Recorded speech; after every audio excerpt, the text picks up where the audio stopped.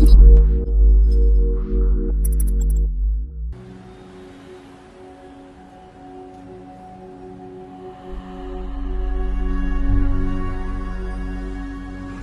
go.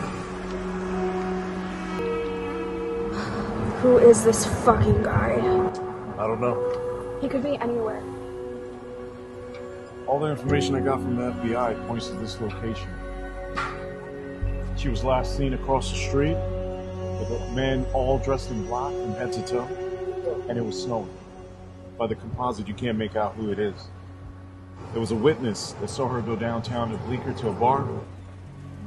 No one seen her leave, and no one knows if the guy left with her. However, there was an eyewitness, a bartender. He saw a man dressed in black, very distinctive, fits our description, and composite. I can't believe they have us looking for a fucking serial killer. What are you thinking?